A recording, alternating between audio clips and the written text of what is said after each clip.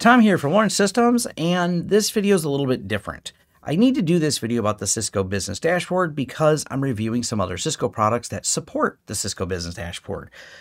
But, the big but here, I like doing videos that are tutorials that teach you things like how to set this up or how to get this going. And yes, I'm aware I do a lot of UNiFi videos, but I've also done a video on the Aruba Instant On gear. I've also talked about the Ingenious gear, and some of those have their cloud controllers that they tie to. But the question comes up all the time, what about a self-hosted controller?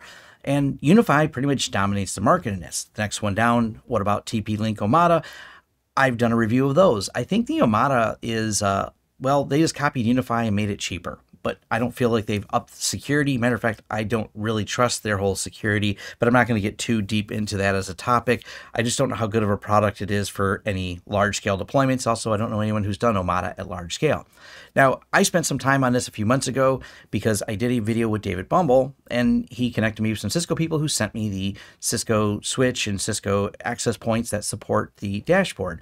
And this dashboard is self-hosted from Cisco. You get free 25 licenses to put 25 devices inside the self-hosted dashboard that can manage them in a similar way to the way UNiFi dashboard works. So I wanted to really give this product a look because this is something that I think would be interesting to my audience and interesting from a, hey, can we look at a UNiFi alternative? And Cisco's a pretty big name in networking. They have the resources to build a solid, well-built product, but I don't really feel that's what they did here. And that's where this video goes into a little bit of a rant.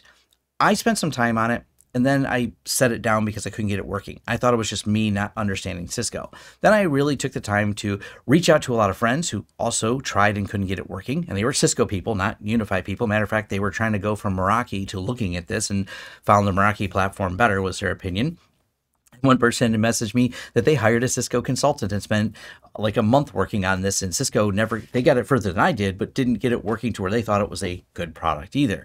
So then I did a post on Reddit, and no one really had any good comments on the Reddit post. I'll leave that link down below. I just did that the other day. I just wanted to try to do what I feel is some level of due diligence before I say this thing isn't that great. The first thing is the documentation is not wonderful. It says use version Ubuntu 16, and that's obviously an unsupported end-of-life version. So I tried it with 22, and that didn't work. So I went back to version 20. It does work with 20 Ubuntu. So that hopefully will save you a little bit of trouble if you're trying to get this dashboard deployed. I will also let you know that the minimum requirements of 4 gigs of RAM is not really a minimum requirements. I would really recommend 6 or 8 gigs to get this running because 4 gigs of RAM causes it to chug and take forever to start. Speaking of taking forever to start, one of the other quirks is it takes 7 minutes from the time the system boots, then the system goes idle for 7 minutes, and then it starts. I don't know why, but that creates confusion where you think the dashboard doesn't start because it gets stuck in a loop saying Cisco dashboard initializing. It sits there for 7 minutes before whatever it's doing for those 7 minutes at almost no processes running and very low load on the CPU before it starts. And I've tried this on some rather fast AMD new server equipment, even in the cloud, and still didn't work. The forum posts that got me the furthest were the ones that basically said, hey, it's putting the dashboard settings doesn't work, and a Cisco engineer said, try this, try this.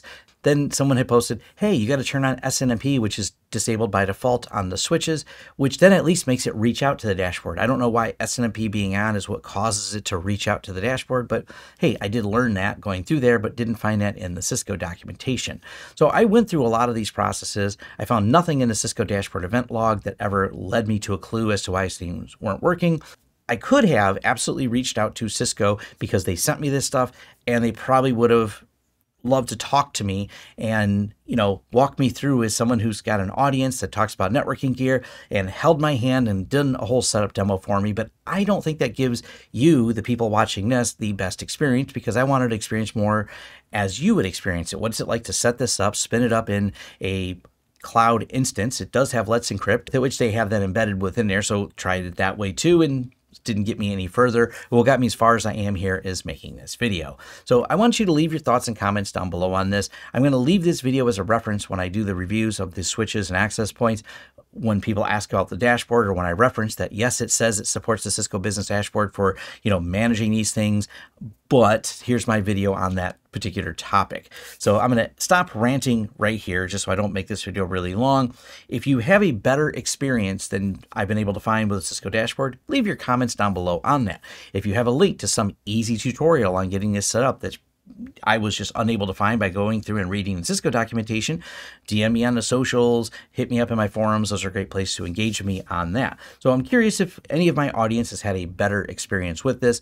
Any of my friends who are also using Cisco products, so they are more pro Cisco than me, didn't share that experience with me. Even as I said, they didn't have a great experience setting up and testing it. But nonetheless, I will take this video down. I will remove it if I was just an idiot and completely misunderstood something, or I'm just missing a really obvious thing. But I've configured so many different networking devices over the years, and it's a lot more than the ones I've reviewed on my channel because sometimes we get contracted to do jobs. So I've worked with even like Extreme Networks and Aerohive and all those other, which I know Aerohive became Extreme, but those seem more intuitive to use than this. So this stuff really kind of drove me nuts. Like I didn't have to spend time on engineers with any of these, even the Aruba stuff that I reviewed, or even the Omada stuff. I just followed the documentation and it worked. Even Ingenious, their documentation I commented wasn't that great, but I got it all working.